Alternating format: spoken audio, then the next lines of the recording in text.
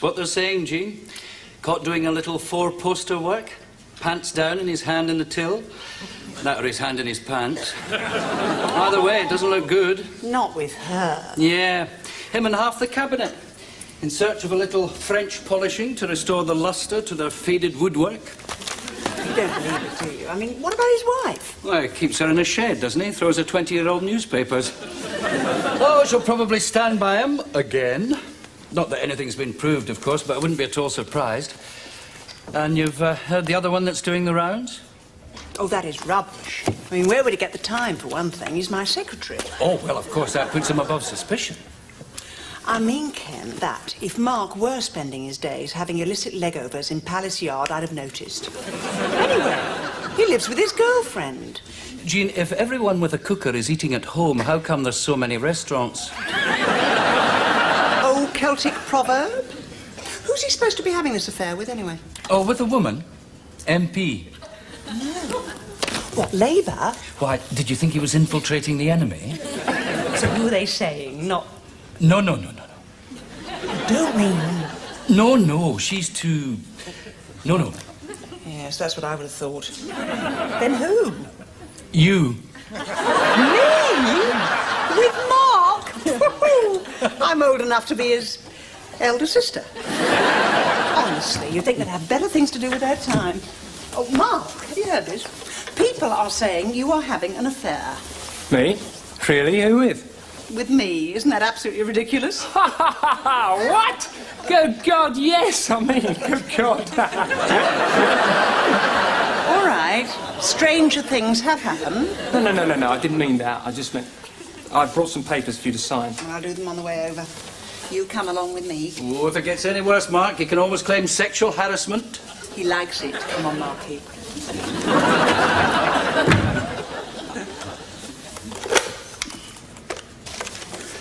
All these allegations, Roland, are totally unfounded. Insider dealings. Why, I would no more betray a position of trust than I would. No, quite. Absolutely. I know that I've made the odd 50 or 60k out of the deals, but I was going to buy the shares anyway. So was I. Oh, how much did you make? £12.50. Not so serious in your case, then. And as for this other matter, I've never met the woman. I don't really know her either. Oh, you too? Oh, and if we did have dinner together, which we might have done, after all, you can't remember everybody you dine with, can you? It certainly wasn't more than a couple of times. A very intelligent woman and stimulating companion. I thought she was, too. Yeah, she was. Very stimulating.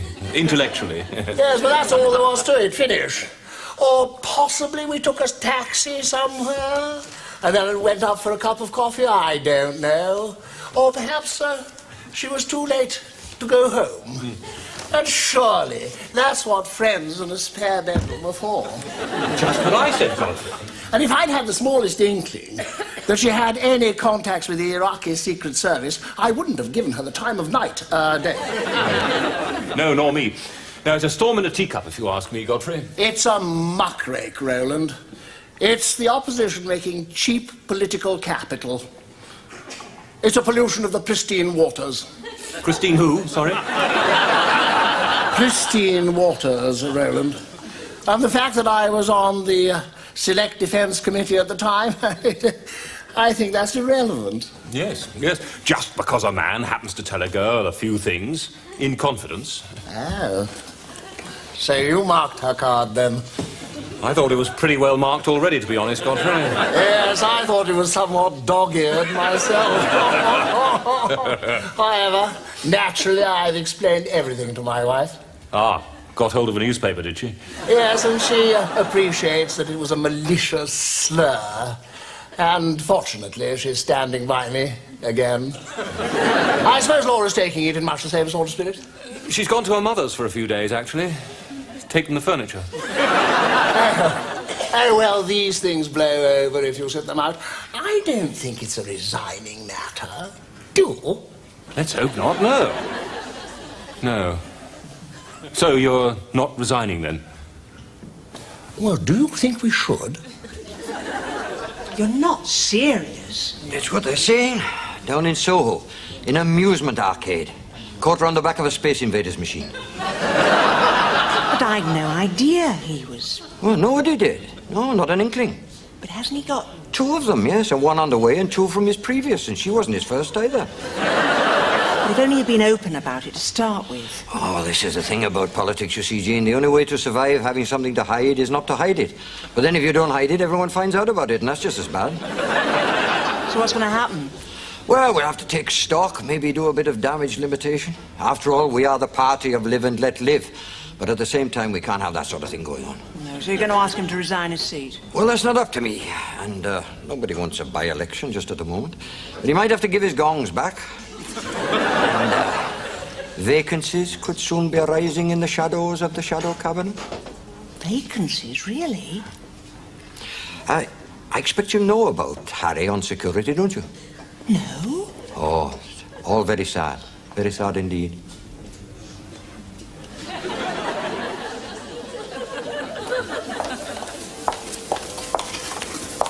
Hello, Harry. Miss Price. Oh, Harry, I just wanted to say, well, we're thinking of you. It's very nice of you, Mrs. Price. And I know there's not anything any of us can do, but, well, a few of us got together and we bought you this pen. Oh? So you can always write to us. It's very nice of you, Mrs. Price, but I don't really know... It's okay, Harry, don't worry. I know how difficult these things can be, but, all the best anyway. Thank you. And to you. Ah, Harry. Oh, hello, sir. Just wanted you to know we haven't forgotten you. That's very nice of you, sir. We feel what you feel. Really. I'm very glad to hear it, sir. Anyway, a few of us got together and we bought you a little something. Oh, it's very nice of you, sir. There's really no need for that. No, just you take it, Harry.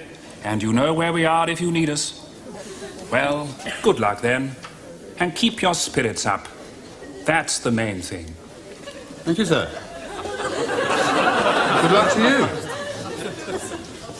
I just felt, Jean, out of courtesy as my pair, that I owed you a small explanation. So in other words, you're brazening it out, Godfrey? Well, I just want to clarify some things that you may have heard. Certain whispers, oh, Jean were. I don't pay attention to Chinese whispers, Godfrey, and I try not to listen to gossip.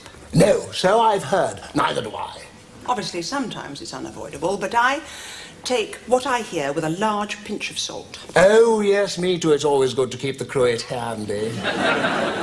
But you might have been hearing some vague rumours about me, nothing specific. You mean the allegations about your insider dealing and having it off with a call girl, do you? Along those lines, and I just want to reassure you, Jean, that those are totally scurrilous allegations. I see. So they're all true. And now that I've set your mind at rest about that, I know that you would no more entertain allegations like that about me than I would believe them about you, for example. There's no truth in that at all, Godfrey. Mark has only ever been my secretary, and we have a strictly business relationship. Just what I said, Jean. I said she pays his wages, that's all. The fact that she spends more time with him in the office than she does with her husband at home has nothing at all to do with it. Everyone spends more time here than they do at home. Exactly. It's the same with me and this woman who I'm supposed to have had these under-the-duvet dealings with. It was a perfectly normal business relationship. You mean you got a receipt afterwards? I mean, Jean, you and I are the victims of exactly the same smear tactics. Oh, I hardly think so, Godfrey. I don't know who started the rumours about me, but it's a well-known fact that you made 10,000 out of those shares. Nowhere near that much. I just want to tell you that I wasn't going to make any political capital out of this. I mean, questions in the House like should Labour MPs and their secretaries be allocated offices with double beds, I wasn't going to ask. Oh, very kind of you. That shows exemplary self-restraint. But should questions like that be asked about me, I would be forced to retaliate. Fine. Yes, I get the picture. It's a sort of blackmail, is it? No, it's more a blackmail. You stab my back and I'll stab yours. You don't intimidate me, Godfrey. And don't think I wouldn't stab you in the back if I had to, because I would.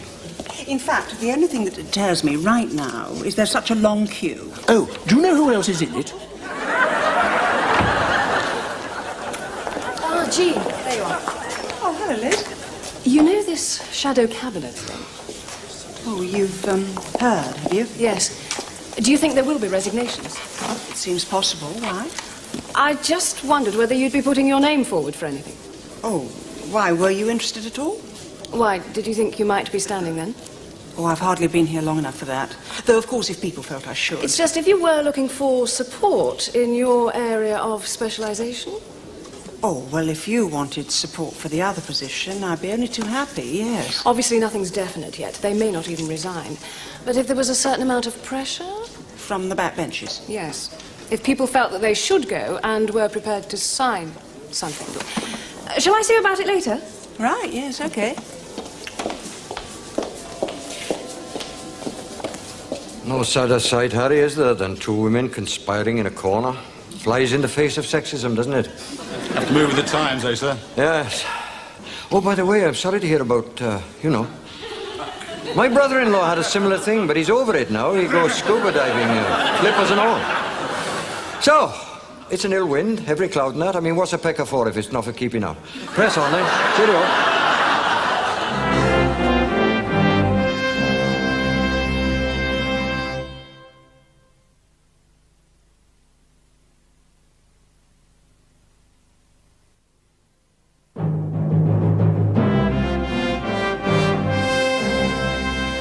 No, I'm sorry, Jean, I won't support it. Why not? Everyone else we've asked does. We've got 90 signatures. Well, you won't have 91. Don't you think they ought to stand down, surely? Well, that's their business. I mean, I'm not custodian of the public morals, am I? Anyway, why should politicians be expected to behave any better than the people they represent?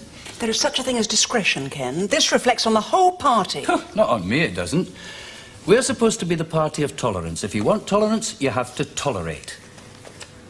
Anyway, what about Liz, your partner in levering people out of their jobs? What about her? Oh, she's having an affair. Is she? I didn't know that. Oh, well, it was common knowledge. So, are you going to hound her out of the Women's Steering Committee, then? Well, it's probably just gossip. Anyway, what Liz is or isn't doing is not the point. Oh, no, obviously, she's a woman, so that's all right. And what does that mean? I mean, she couldn't possibly be a homewrecker or in it just for the nookie. It's only men that do that. It's not a bit on the side for our Liz, is it? No, it's Mills and Boone and the earth-moving contractors. When a woman has an affair, it's a love story. When a man does, it's just a commotion in his underwear. What are you protesting so much about? Ah, it just gets me, that's all, these double standards. I don't see what an MP's private life has got to do with his public one at all. But it does, though, Ken, doesn't it? Because people do not like their MPs preaching what they don't practice. Yeah, but they were practicing what they don't preach. That's different.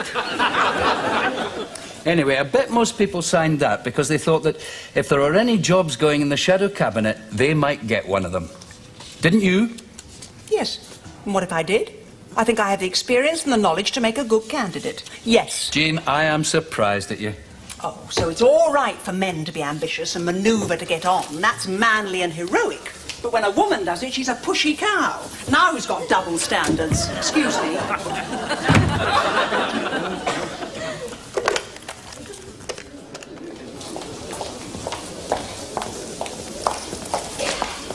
Jean, time for a word? What about? Well, now there, Jean, we've always got on well together, haven't we? Have we? When did this happen? Oh, well, I'd say we've built up quite a rapport since you've been here, yes. Brother and sister describes it, really. Houses on fire doesn't put it too strong. Oh, is that so? So anyway, how's the baby? He's 26 and living with an air hostess. Oh, yes, must be a credit to you. Yes, seems like only yesterday, but the family is well and your grandmother? Yes, she's still dead. Thanks for asking. Well, as long as you got your health, that's the main thing. Huh? Are you taking a holiday again this year, I expect you? It's not impossible. Oh, you will be off to Malta again, I expect. I've never been there. Oh, that's nice. You deserve a break. I must say, Norman, I never realised before what an accomplished practitioner you were in the art of conversation. Oh, I can have a chat when the need arises. You see, the thing is, Jean, most people, they only see my whipping side. They don't see the real Norman, the Norman inside, Norman the gardener, Norman the piano accordion enthusiast, Norman with his collection of antique napkin rings, Norman the family man. How is the family, Norman? Oh, I still have access the weekends. The thing is, Jean, I can count on your support then, can I? For what? Well, you know, rumour has it. Resignations imminent, positions vacant, candidates aspiring. Need I say more? And which particular position are you interested in, Norman? Oh, my usual field of operations. Oh, I see. Shadow Minister for flatulence, then. Oh, yes, very good. I like a woman with a sense of humour. Well, I understand that you're after one, and Liz is interested in the same one as me, but you don't back a loser. You latch your cart to a rising star. Could do you a bit of good. Oh, I can hardly do an about-face like that, Norman. I've pledged her my support. Oh, pledged it. Oh. Well, a half promise, in a way, if that. You mean you might have said something which she mistakenly took as vaguely hinted in a non-committal way? Well, I'm not sure how she interpreted it, but what was the proposal exactly? Well, it's just that if it comes to a showdown of hands, you can count on my support. If I... Oh, hello, Liz. How are you, love? So nice to see you. Hi, Norman. Jean? Hello, Liz. See you later. How much support are we talking about exactly? It's just a rumour, Jeff. You don't know that they're going to cut your grant and close down the law centre. Of course they will. They're looking for cuts, and I'm prime material. Yes, but you don't know it's that bad. No one wants you when you're old and useless. Oh, you're not old and you're not that useless. Joke? And I still want you? Yes, but nobody who matters does. Thanks a lot. I've ceased to be a person in my own right. I'm just the bloke who's married to the MP. It's like being someone's wife. Oh, must be bad. All right for you. You've got prestige, self-esteem. What have I got? A vacuum cleaner and a part-time job. And that won't last much longer. It'll either be me or the lesbians. Oh, surely they'll lose their grant before you lose yours. I wouldn't be so sure. I'm on my own. There's two of them. To think I gave up a thriving practice to go and work in this law centre. You were sick of it. You said yourself you were tired of being a solicitor. You wanted to go off and do something useful instead. Well, I don't think I put it quite like that. You know you shouldn't believe what you read in the papers. Said so on the television. Well, you can always live on my money. Well, yes. Well, what would you live on?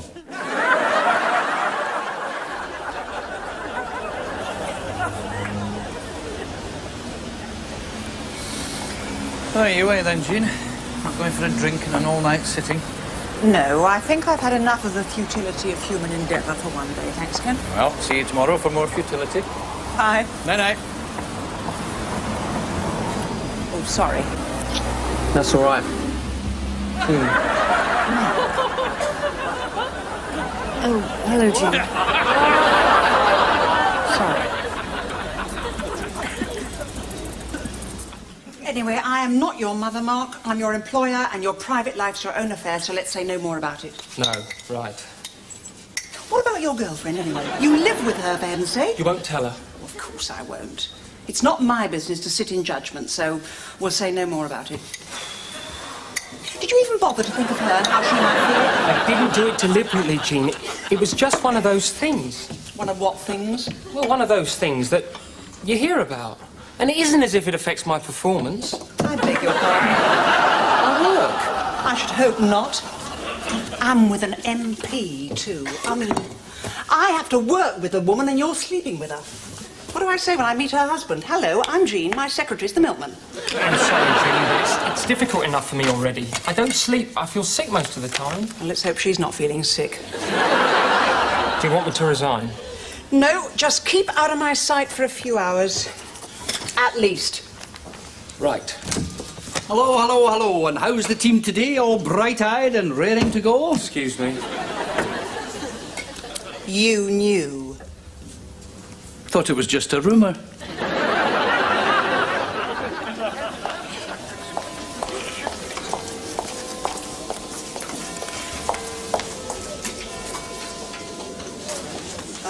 Norman? Yes, Jean, can I help you? About this shadow cabinet thing, I've been having second thoughts. What shadow cabinet thing's that, then? You know, the imminent scandal, the resignations. What resignations? We were talking about it just the other day. Oh, that? Oh, no, it's all blown over, that. Old hat, that is. Wouldn't keep your ears warm. What? No. No truth in it at all, apparently. A mistaken identity case. You know how these things get about. You mean they won't be standing down? Well, there's no reason why they should, is there? Unless you know something I don't. But I thought you and I were going to support each other. Who said that? You did. Did I?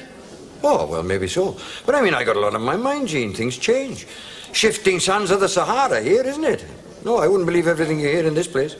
Even when you say it, Norman? Oh, especially when I say it.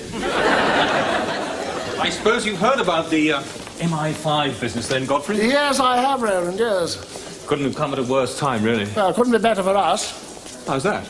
Well, if they're talking about that now, they've forgotten about us. Oh, yes.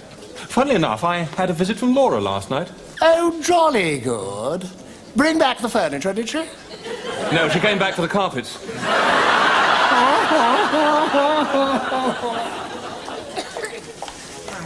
Right.